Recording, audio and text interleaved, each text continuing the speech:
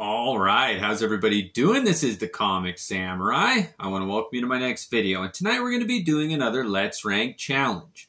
This is where we look at a run on a series and assign every cover a letter grade and then pick our favorite and award it that special S tier ranking. And tonight we're going to be looking at Marvel Superheroes Secret Wars. Now, it was brought to my attention by one of my viewers, James Moss, thank you, that Secret Wars turns 40 this year, and it's hard for me to believe that, but what a perfect time to take a look at these covers and review them. So let's go ahead and jump right in. Now, in 1984, when this came out, written by Jim Shooter, Mike Zeck did most of the covers with some help from Bob Layton, but this first cover was done by Mike Zeck, and it is an all-time classic. They put it on t-shirts. They use it as examples of a great cover. And this really is a defining cover for the 80s. The colors on it, the characters, the poses, the style, the inking, the coloring, the printing, the layout, everything sums up the 1980s and what was great about comics then. And this one deserves an A. All right, let's go ahead and move it on. Next up, we got issue number 2, of course, and this is another Mike Zeck cover here, and it features Magneto in the center there. And I always like a bifurcated cover where you can fold it in half, and it's symmetric, and the two halves are almost mirror images of each other, and I love that. And you've got all these heroes floating heads around the exterior there. The colors on this one, I do like this one. It's a great follow-up. You know you're going to get a mass amount of heroes involved in this, and you don't know if Magneto's a hero or a villain, but this one works for me on every level. I love it. It's a great cover. I'm giving this one a B, just because it doesn't quite reach that epic level that number 1 set the bar at, which is a high setting. Next up, we got issue number 3 here, and this was a battle cover done by Mike Zeck, and it features the X-Men fighting Spider-Man. And I love that the wall crawler can take on and avoid all those missiles and fists and other heroes coming at him. He's dodging Cyclops, Optic Blast there. I love that Nightcrawler's bamfing into existence here. It is a great cover. It is just a little bit straightforward. I wish the angle was a little more dynamic, but it is a great cover. And again, I've got to give this one a B. All right, moving on. We've got issue number 4 here, and this was the first one that Bob Layton did, and this right here is one of my all-time favorite covers ever done. I remember seeing this as a young boy on the racks in a drugstore and just saying, what is this? It was too scary for me. I didn't buy it. I wasn't ready for it yet. But this cover really was dramatic and impactful for me, with the Hulk holding the load of this entire mountain that the villains had dropped on all of the heroes there, and the Hulk is the only one who can save everybody. If he wasn't there, I would love a what-if story of what if the Hulk hadn't been there to catch the mountain that the villains dropped on all of the heroes here. Bob Layton captured such a great image. I love looking and seeing all those other strong heroes KO'd, but the Hulk, the strongest there is the one hero who's able to save everybody and hold that mountain up. I love this cover. I wish that I had an A+ ranking, because this is one of my favorites of all time. I love that cover. Next up, we got issue number 5 here, and Bob Layton did the cover on this one. And I gotta say, this is not one of my favorites here. I do like the layout of all these characters here and the incoming dangers from the edges there. It does sum up the 80s for me with the costume design, especially on Rogue there. But something about Bob Layton's iteration of Wolverine never hit home with me. I always hated it when they would draw Wolverine's claws as just 2 lines that tapered to a point. There was no edges, no gleam. You couldn't even tell it was metal. I didn't like that. And it's a shame, because Bob Layton is recognized as being the first person to really being able to draw metal well. And he really did a great job on Iron Man. He dropped the ball a bit here on Wolverine's claws. I also don't really like when there's a focal point in the middle and everything is going out towards the edge, like Cyclops' Optic Blast here. But I don't like it when things are coming in also from the edges, like all these villains put in silhouette there, and it doesn't work. If you're going to have things coming in from the edges, they better be well lit. I didn't like the use of the darker ink and colors on these images coming in to the center focal point. And for that reason, this one only rates as a C for me. I do like Bob Layton's work, but I really wish he would have done such a great job on Wolverine Claws. He missed an opportunity on that one. All right, next up we got number 6 here. I'm just going to call it Secret Wars. All of the price guides and everything call it Marvel Superheroes Secret Wars, but this was always just Secret Wars to me. Anyway, this one features all of the villains here, and it's another image done by Bob Layton.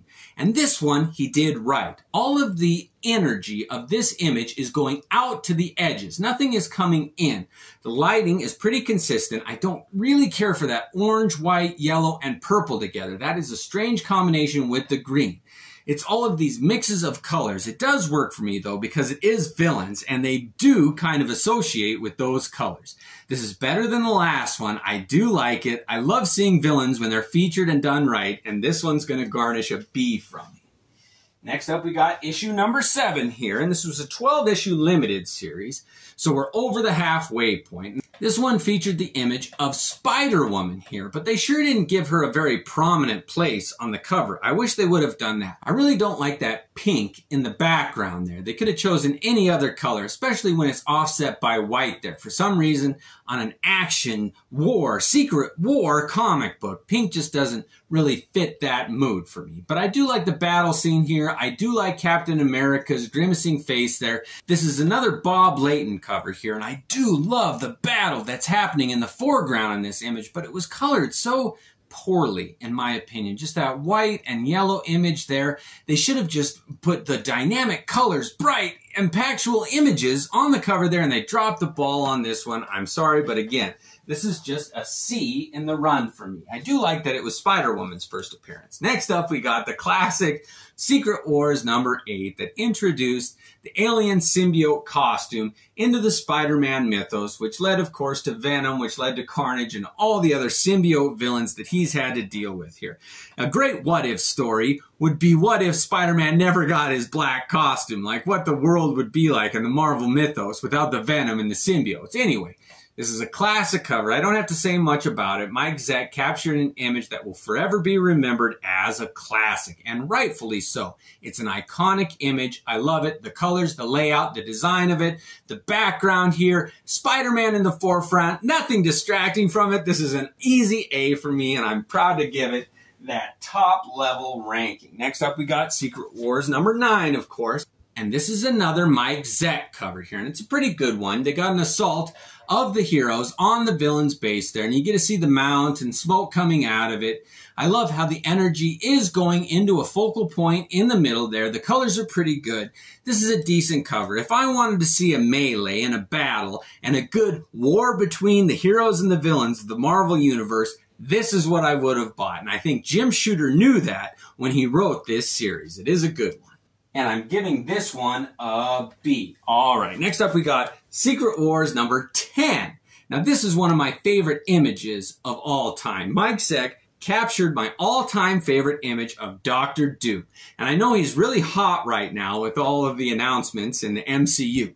But this has always been my favorite Dr. Doom image. Something about him standing alone, the only villain with the balls enough to stand up to the Beyonder and say, I'm going to not only stand up against him, but I'm going to steal his power. And that really did make me see Doom in a whole new light there. And to see him battle-worn and still fighting and raging against what he thinks is the oppressor in this situation. I love it. I love the colors. I love the way that Mike Zeck was able to capture just a worn, torn, beaten villain still willing to fight the fight for his cause. This is an A for me, and it's an easy one. All right, next up, we've got Secret Wars number 11 here, and this is Mike Zeck cover here that features Doc Doom taking his mask off. Victor Von Doom is revealing his visage, his face, his persona to the heroes, a lot of them, for the first time. They'd never seen him. And he healed his scars that he got,